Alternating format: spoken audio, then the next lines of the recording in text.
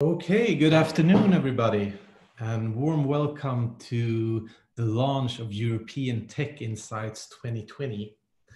My name is Jonsson. I am the academic director of the Center for the Governance of Change. Some of you might know me, and some of you might not. This is my first event I'm doing here. European Tech Insights is a report where we are trying to investigate the attitudes towards the technological future among Europeans, Americans, and Chinese.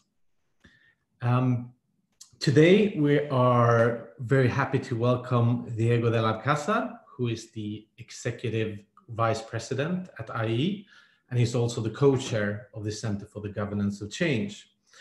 So I will very happy to invite Diego to give the welcoming remarks and explain a little bit the thinking behind the report. Please, Diego, the floor is yours.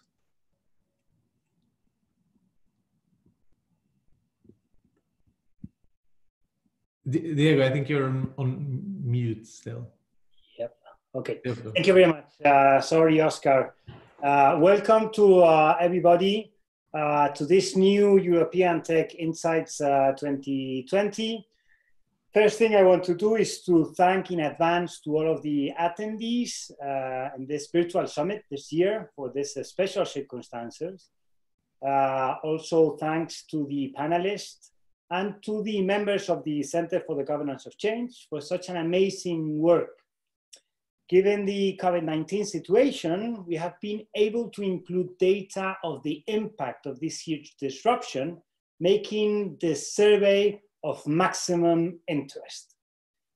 As you all know, technology is transforming the world around us and brings a combination of excitement and opportunity, but also challenges makes challenges to our way of life, labor, and how we safeguard what is ours. While we benefit from some of the opportunities it creates, from increasing general prosperity to improving our quality of life and healthcare, it also brings undeniable disruption to much of what we hold dear. Furthermore, the COVID-19 pandemic is one of the most significant events in decades that will shape the decade to come. However, there is no simple picture on how the pandemic will impact. Rather, technological change will hyperpower it in certain sectors, healthcare and the digital transformation of work and pleasure, whilst other processes are halting, such as global trade, supply chains, movement of people, and energy markets. We are facing the greatest economic crisis since the Great Recession, but the scenario is different today. Automation is changing the dynamics of the labor market, and today's companies run more on data and algorithms than physical labor. This places fundamentally different requirements for education as well, something that we have taken to our mission at IE. Technological change has always reshaped the world, but this time, the speed of change is quicker than ever. This change does not happen by itself to outcomes beyond human agency. Rather, the ideas of what we want to use technology for is shaping its development. To know what citizens are hopeful and fearful about, it needs to have a crafting of a strategy of technological change.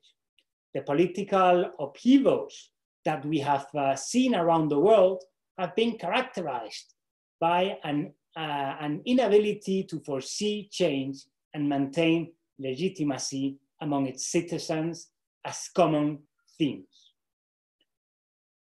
From the very beginning, we saw that it was essential that the Center for the Governance of Change build that knowledge base, and therefore we launched the European Tech Insights. We do this alongside the 8 research programs and many other initiatives at the intersection of technological change and governance on topics from the future of healthcare, data integrity, AI, strategies, as well as the future of education. For this reason, I'm very happy to open this discussion with leading experts and dig deeper into the key findings of the report. Now, Oscar, I'm going to lead you so you can lead us in the rest of the event. Thank you very much to everybody for attending, and I hope you find this report interesting. Thank you very much for those kind words, Diego. We will proceed a little bit as following. First, I will outline the key findings of the report for you all to hear quite briefly. Then we will launch into a panel discussion with our panel. And with us, we have some of the, so sorry for that. We have some of the leading figures in themes of automation, how to regulate big tech, and data privacy. We have Carl B. Frey, who is director of the Future of Work program at the Oxford Martin School, author of the new book, The Technology Trap.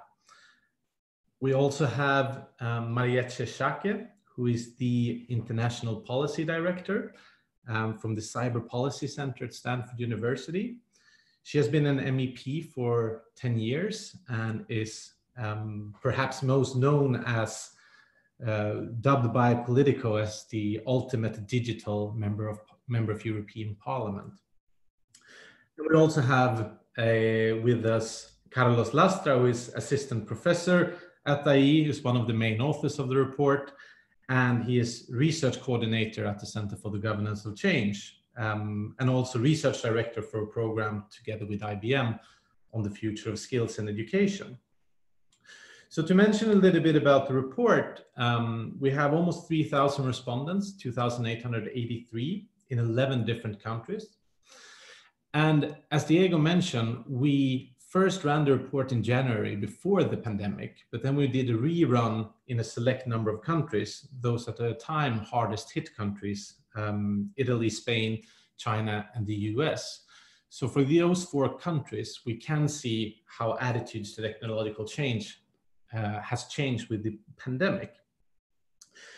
I will briefly outline the key findings of the report. Please write your questions in the chat. I think that's the easiest way to see it rather than the Q&A function. And we will pick them up in the discussion with the panel later. So the first thing we found is that the COVID-19 is decreasing concerns about privacy. We saw clear support for Chinese-style tracking system in Italy with 79% and Spain in 67%. This we found quite notable as it entails quite a significant degree of restriction of freedom of movement, but also surveillance of personal information.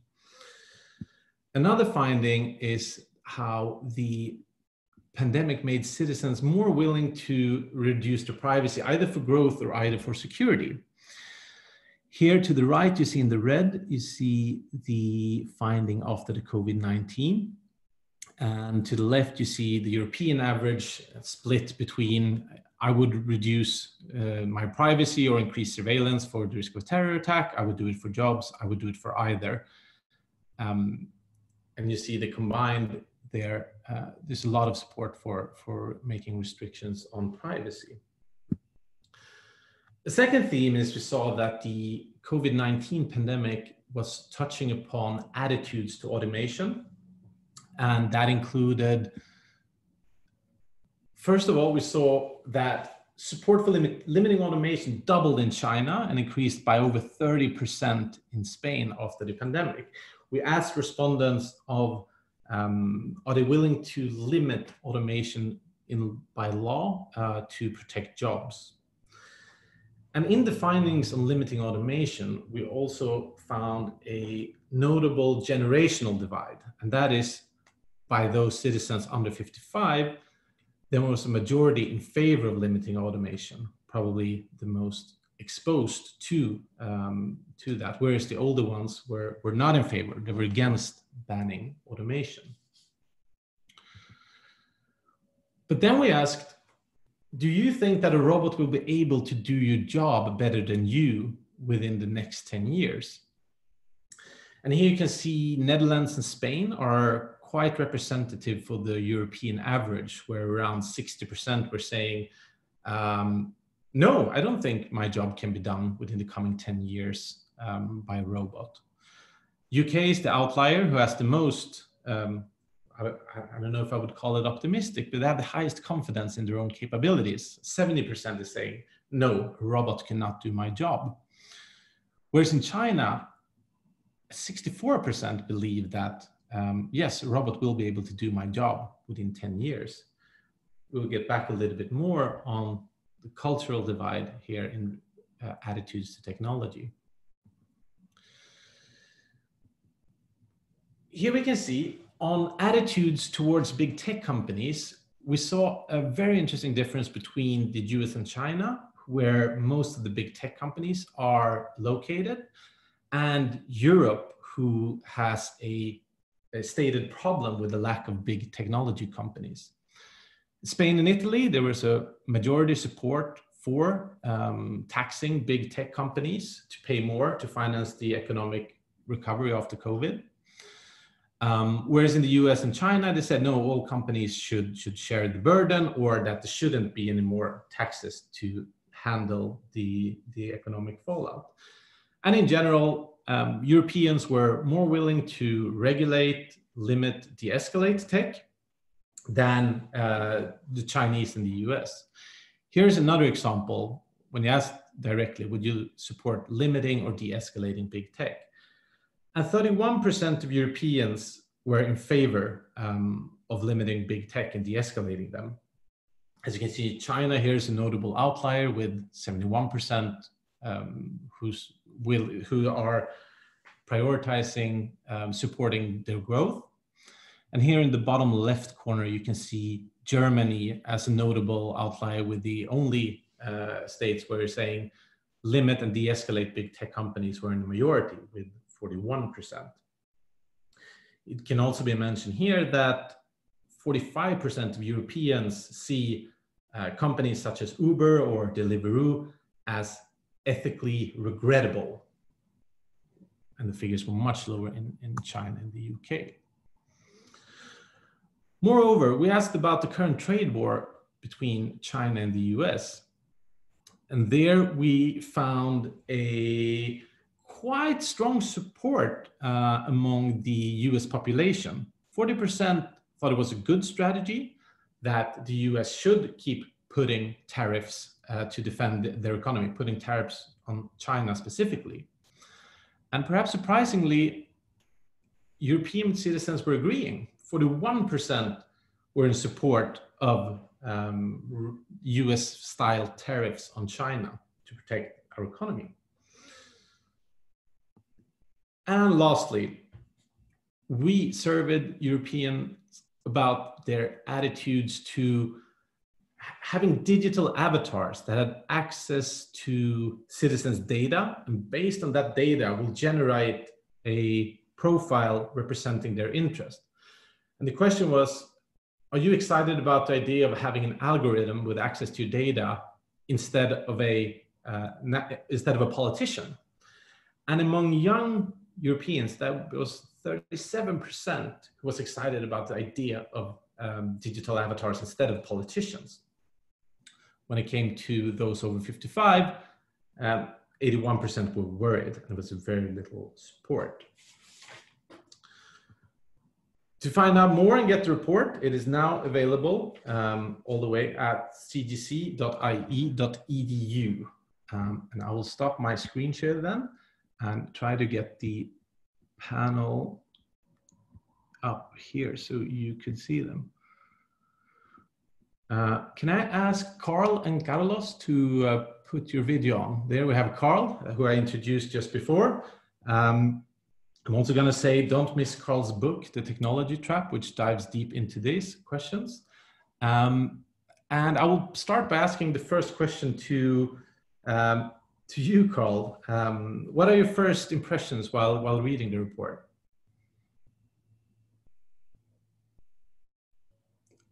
I think you're on mute, Carl. But okay, now we go. Right, now, okay. Sorry, can you repeat the question again, please? Sorry, I was asking your first impression while watching these figures, and in particular on automation. It's an extraordinarily interesting report on an extraordinarily important and timely topic.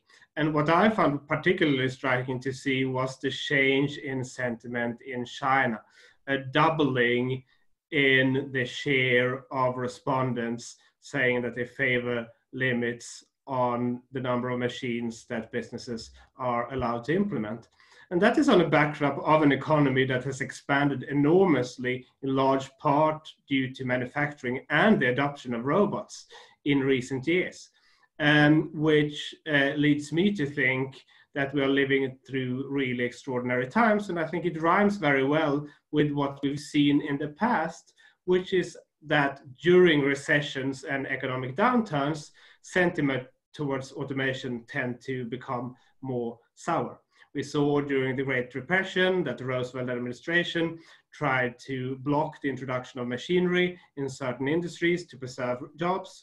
We saw during the first industrial revolution, Luddites rioting against the mechanized factory. And they did so particularly during the years of the Continental Blockade, when the British economy suffered quite severely from trade disruption, as Napoleon blocked various ports during the Napoleonic War. And in similar fashion, we've seen automation anxiety during the 3 post-Korean War recessions in the 50s and 60s.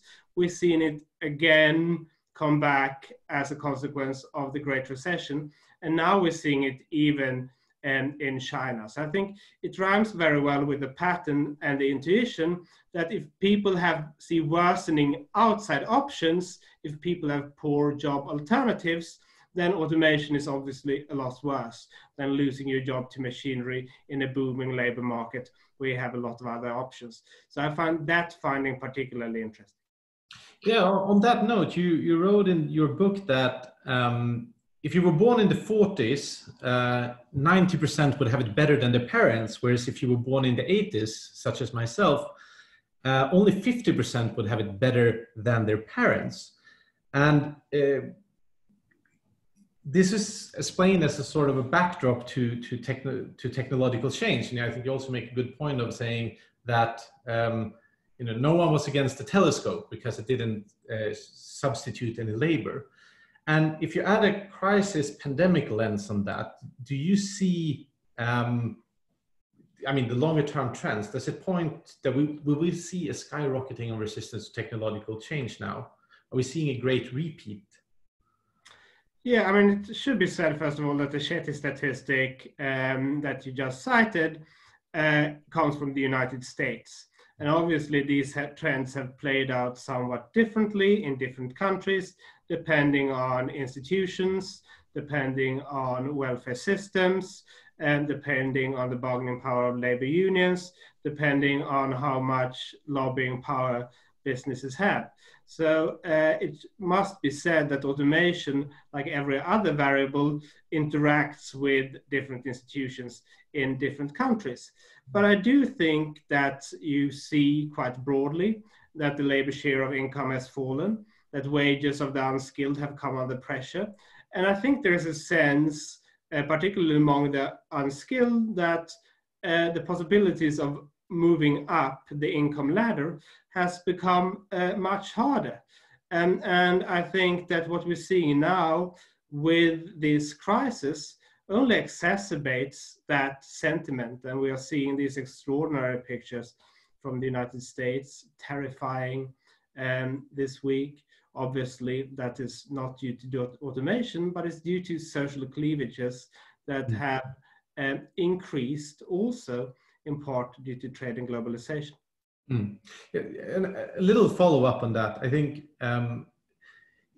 today calling someone a Luddite is often used very derogatorily.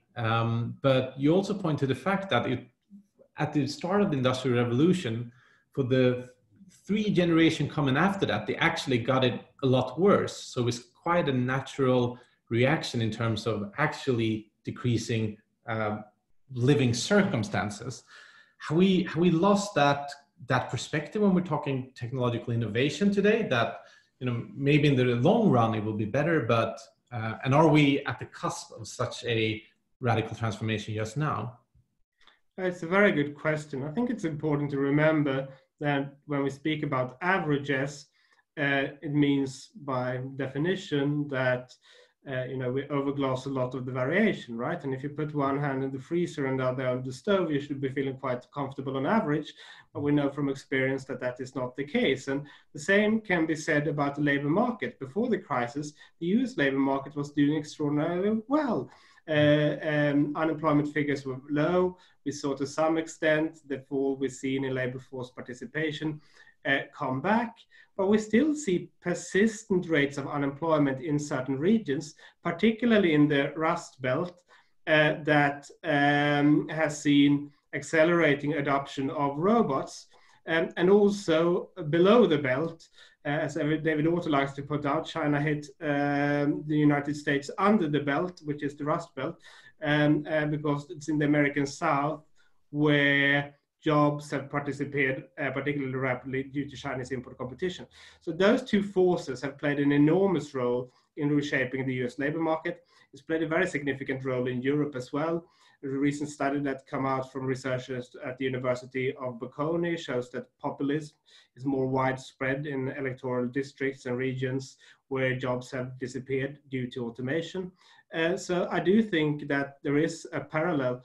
And as you pointed out, yes, the Luddites were not the ones who saw the benefits from technological change, so the opposition made sense. That is not to suggest that the Industrial Revolution was a bad thing. Over the long run, it's been enormously beneficial to all of us, and we can be grateful that the Luddites didn't have it their way. But I think at the same time, we also need to recognize that automation comes with what the great economist Joseph Schumpeter called creative destruction in employment. And that is at times a painful process, and it's particularly painful if you're in the midst of a recession or even a depression, which this arguably is. Yeah, well, thank you very much. I want to bring Carlos in. Carlos, first you had a comment, but then also please go on and give us your impressions of the report. What struck you the most? I mean, as I said, you're one of the main authors of the report.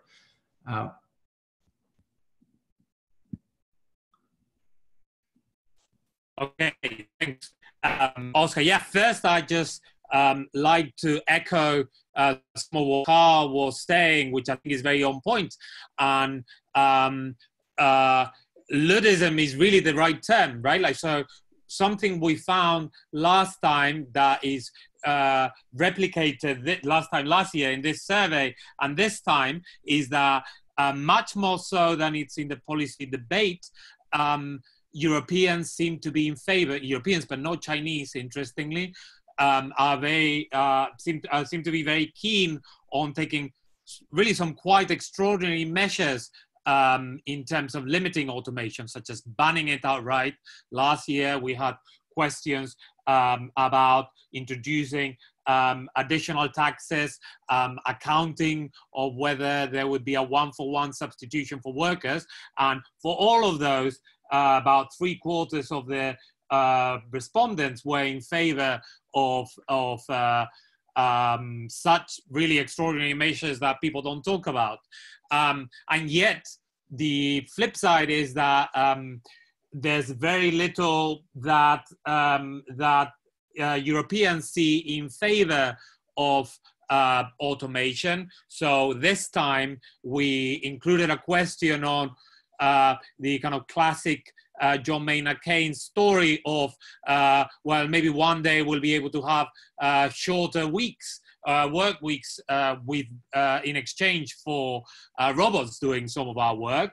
And that was, you know, just one, we included it as one potential example of the upside that at the very personal level Europeans may see. And Europeans were, you know, respondents were really not having it, right? Like, they don't believe anything like that will happen. Again, interestingly, the Chinese, I think, up to 71% of the Chinese see the probability of that happening as high or very high.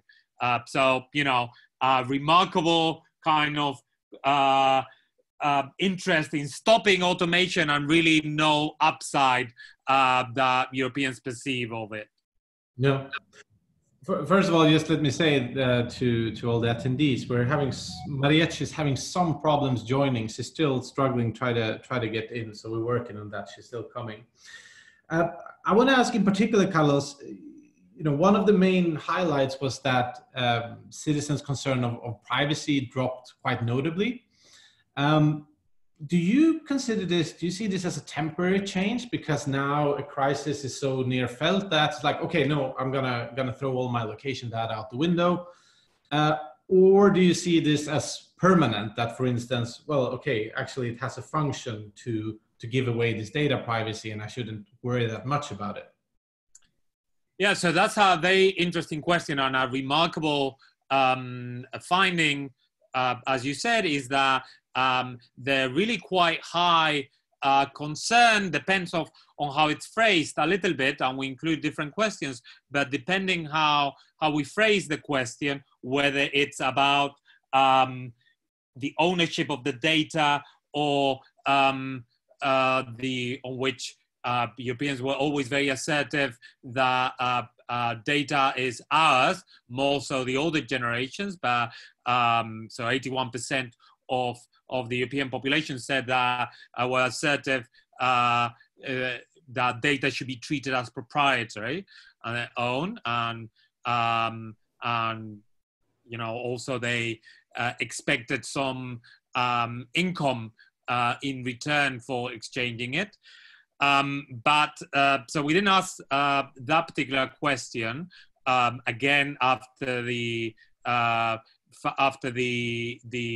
pandemic hit, but we did ask basically the rate at which European respondents were willing to give up their privacy in exchange for good things that may come out of the data sharing. And back then in January, we didn't think about health as much. So we talked about exchanging your data in exchange for more jobs for the economy, so benefiting the economy, the idea that this would enable the growth of certain sectors, or enhancing public safety, such as through terrorist surveillance or whatever. We left it vague like that. The share that was just over half of Europeans that were willing to give up data on that way kind of dropped or increased, pretty precipitously, right? Like, so pretty fast or pretty steeply, up to 15% in Italy, which was one of the hardest hit countries. And as to your question, so the concerns about data are there. So data privacy seems to be this abstract concern that we have, but we wish it seems to be something that is very easily that is very easily considered. So already when you start talking about how more data may help to grow the economy, not even your personal situation, but the economy, or to enhance public safety, people seem less concerned about the privacy of their own data. And now that the pandemic has hit, and there's obviously the suggestion that a more intense use of data, such as the so-called track and tracing, it may be very useful in combating this pandemic. Things look very different. As to whether this is a permanent change or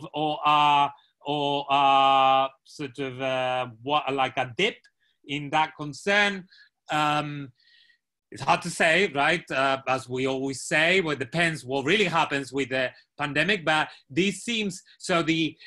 My take is, as I've been suggesting, that the concern about data privacy is very abstract and very remote, and kind of something for like desert kind of optional, and particularly optional for the young people, whereas as soon as things get serious is basically the first thing that goes away. So I'd be surprised that we'll be very concerned, that the public will be very concerned over the next few years about data privacy.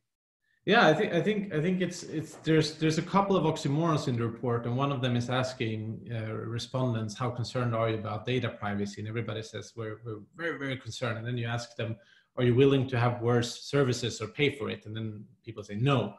I think the other such oxymoron is also on the trade war. When you ask respondents, is it important? Well, also, raising tariffs, but also furthering, European technological development. And then you ask people, do you choose to buy European or not? But then people are saying, no, I choose the best and cheapest product. I don't want to, I don't buy European for that matter. I wanted to loop back a little bit to you, Carl. You were a co-author of a very influential report, which some would call the 47% report. You said 47% of jobs in the US were very likely to be automated, and that finding was really caught fire across the world. It was, I think, probably 7 years ago. And if you take that report's insight and put it in comparison to our question when we asked, do you think a robot will be able to do a job within 10 years? Europeans were actually very, very confident in saying, I think it was something around 63% or something, saying that no, a robot would not be able to do my job. And in the UK where you live, it was 70% who said, no, a robot will not be able to do my job. What do you think? Are they optimistic? Are they pessimistic? You can flip it and say 30% of Brits think that a robot will do their job in 10 years. What's your take, Carl? Wait, you're still on mute.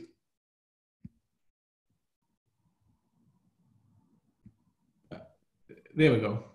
Okay, so I think broadly speaking, what you find in the report mirrors some of our estimates. So we do find that people in low-skilled jobs are more exposed to automation, and people that are younger as well tend to work in those low-skilled jobs, and they seem to be more concerned.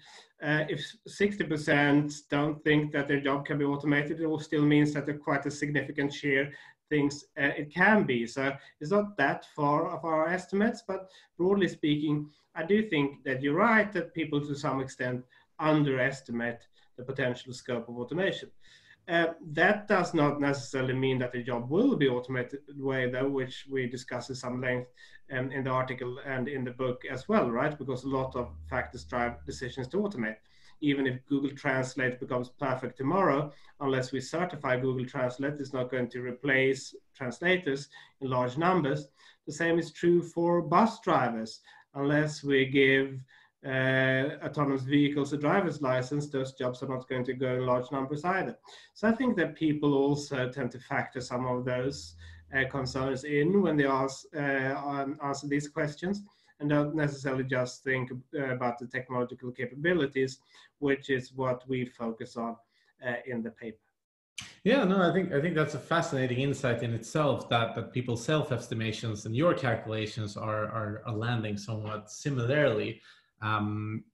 Carlos, we haven't fully kicked off the project yet, but you're leading a project on the future of work and skills, where we're looking at basically the demand side of the labor market and trying to match that with the supply side, and we'll probably reach some very, very interesting mismatches. What's your take on the job substitution question? And you are muted. Yes, so yeah, you're right. So we're going to be looking precisely at this question in one of the upcoming projects that will be coming out of the collaboration with of the Center for the Governance of Change and IBM, or basically the supply side, or what higher education institutions, both kind of academic institutions and more vocational institutions in the Europe and in the US, produce and how that meets the demands of the labor market. So stay tuned on that.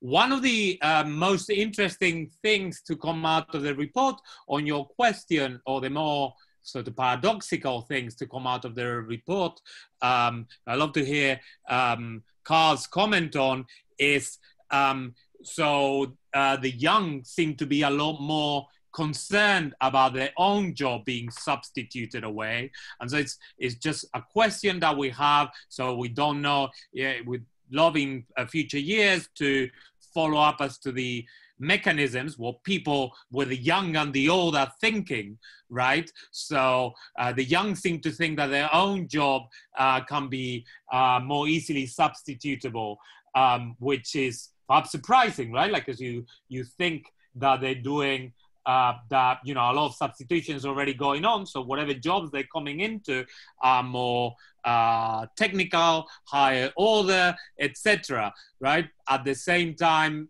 you know, maybe the old thing, well, you know, nobody, like, our job is safe for another 10 years or so, and it's just after that jobs like mine will be substituted. And it may also have to do with the sort of more tragically, right, the sort of LIFO approach that is prevalent in several of the European countries in our sample. So the young, even if their skills are less substitutable, they're kind of the first to go in a recession. Their jobs are less secure, they're outsiders to the economy. So that's kind of one of that sort of funny U-shape of the young being actually the ones that are most worried about their own jobs being substituted, is one of the interesting findings that we have on automation here. Yeah. Did you have a comment on that, Carl? You're muted.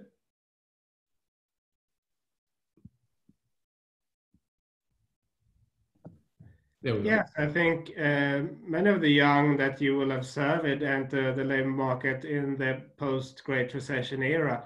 And I think they've entered a particularly bad labor market in many places.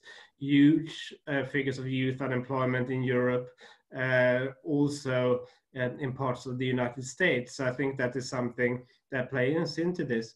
I think another question is that sentiment tends to change as people go older. So if you look at taxes, for example, the young are always more positive on taxes until they get a job and actually are affected by them. And it may be the same with automation to some extent. So those are two possible explanations, but clearly it's something that would be of interest to look into further. Yeah. Another question for you, Carl. Not only as working at a British university, but also as a European.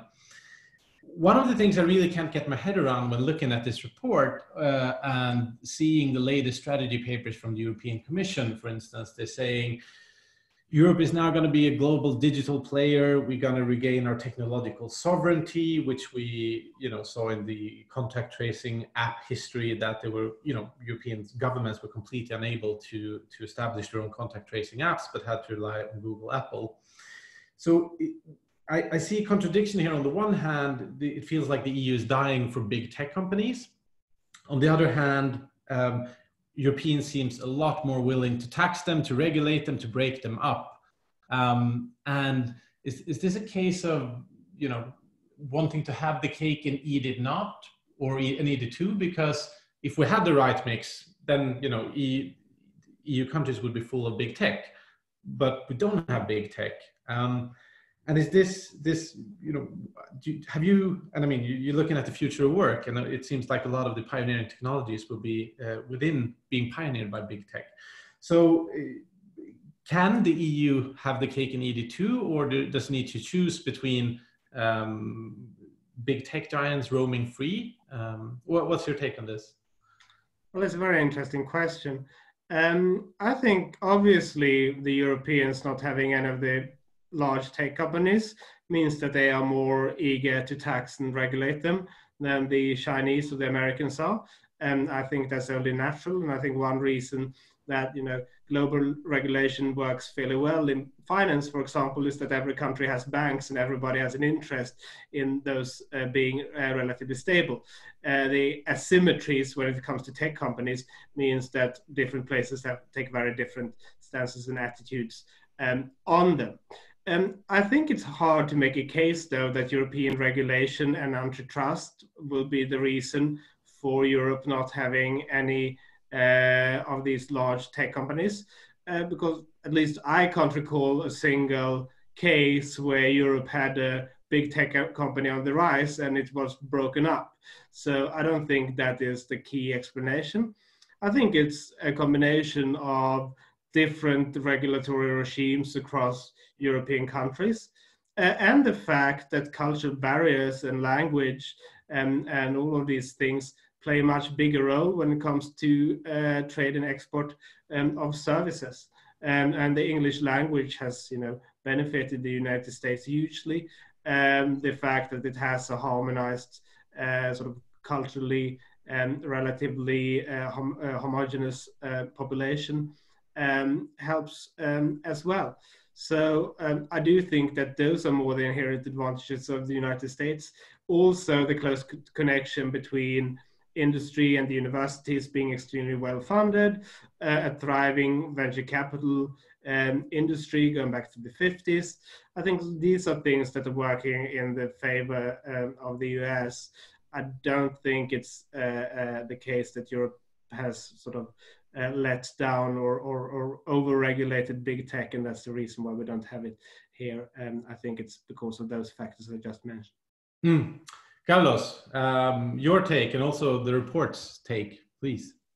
Yeah, I just wanted to comment on one thing that I thought was interesting about this particular finding, which is the big divide. So we call it on most of the countries, as they're all for you to see, the European countries. But as a reference, we included the US, China, Mexico. And of the countries we include, it's interesting that the big divide seems to be on this question, right? On the level of support for these GAFA, so these large tech companies, the big divide seems to be between the US and Europe on the one hand, and then Mexico and China on the other hand. So a remarkable 78% of Mexicans, 71% of Chinese basically think that the most important thing is support the growth of these large tech companies. So I think that can give us pause on maybe it's a kind of derivative of the I mean, there may be very different explanations of this, but the reality is that that's one place where there's a big divide between, if you wish, kind of the trade-off between growth or something like, one way of looking at it is the place where Europeans place themselves, Europeans and Americans place themselves in the trade-offs between growth and the welfare state is very different from where Chinese, the Mexicans, and perhaps unsurprisingly, some way behind them, but also in our sample, the Poles and the Estonians put themselves, right? Like they very much favor having companies, large tech companies, as engines of growth compared to sort of more Western European countries and the United States, which is very much in line with these other European countries, Spain, Italy, France, Germany, or the UK. Yeah, and I think I can just add some figures as well on the problem. I mean, if you ask Europeans, they're quite focused on the regulation part of it. But if you ask Chinese, 24% of Chinese say, well, Europeans are simply not as entrepreneurial, and 18% of Chinese says they don't have any talent. So it's a bit, they're a bit unimpressed in China. You can hear about this.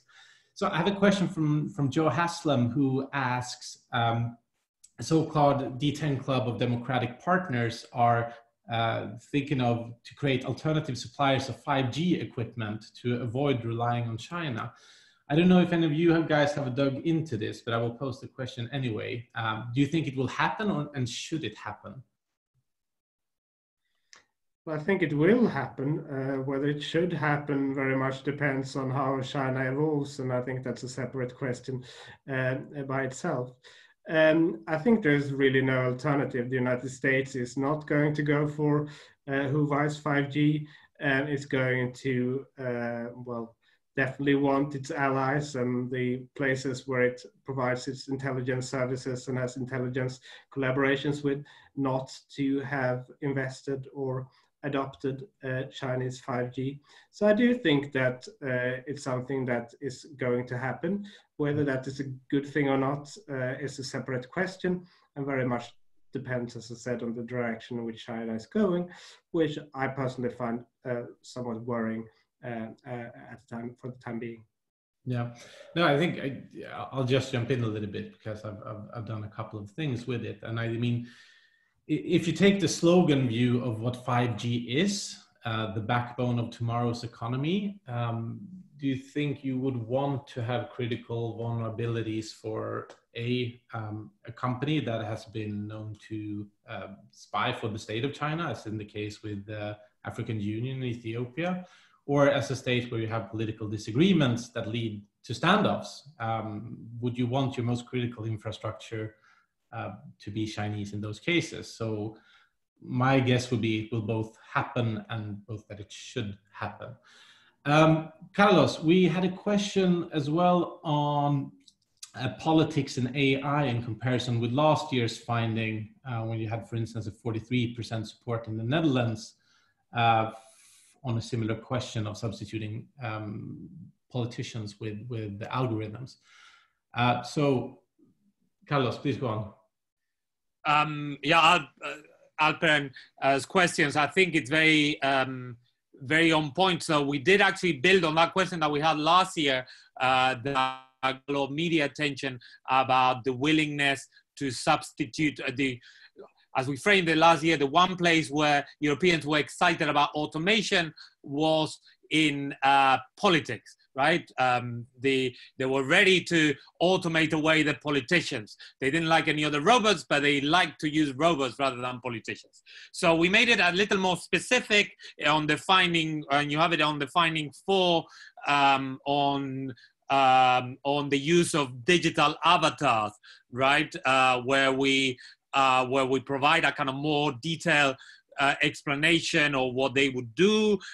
There's been experiments about how this would work, right? Or thought experiments and otherwise, right? Basically the idea, or like a starting point of some of the thinking here, is that politicians are asked to do too much today, and they're humans, so they don't have the capacity to do what machine learning and AI are very good at doing, which is processing information. So digital avatars would be, as politicians, would be able to both process information about kind of optimal policies under some set of conditions, right? Like they'd be able to process the impact of what will happen. So we have now all these sudden debates that have come afresh about the levels of minimum wage, the levels of universal basic income, things like this, that we really don't know. Like even economists in years doing research on this, they either do it in a very kind of specific context, or they get kind of very caveated results. The information is really very limited, and the information that we're able to process is limited. Whereas for all purposes, the information that these digital avatars would have would be infinite or would be unlimited. And also they would be able to process this kind of general information about the true effect that policies may have, which right now involves a lot of guesswork on the part of politicians, and at the same time they'd be able to much better aggregate the preferences of their constituents, of their people they represent. And once again, we do find that that Europeans are reasonably excited about this. So about a quarter of Europeans are excited about the possibility of using digital avatars. And if you add to those who are only somewhat worried, that gives you another third. So in total, over half. So if you assume that those who are somewhat worried have worries that can be kind of tackled easily. And this is once again a question where there's kind of a big generational divide, right? So those who, the over 55s are very worried about this possibility, while this goes down to only 27% for the below 35. So so this is going to be something that that we'll say more about, I'm sure, in the future, and that we'll want to pursue because it's, as I said, one of the only realms where Europeans seem to be evidently excited about tech.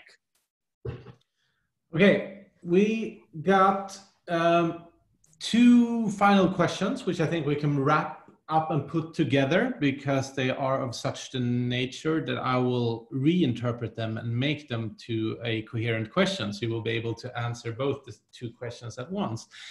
And the first question is, do we think that the EU Commission's plan for digitalization is well designed to address the technology gap between Europe, the US, and China? Let's call it the lack of big tech in Europe and the lack of contribution to the technological arms race, as some would even use a stronger term. And the second question is, how would you describe the perception governments globally have of current technological trends? Basically, how well is the EU level planning and thinking suited to deal with the lack, and how does national governments think about the current technological trends?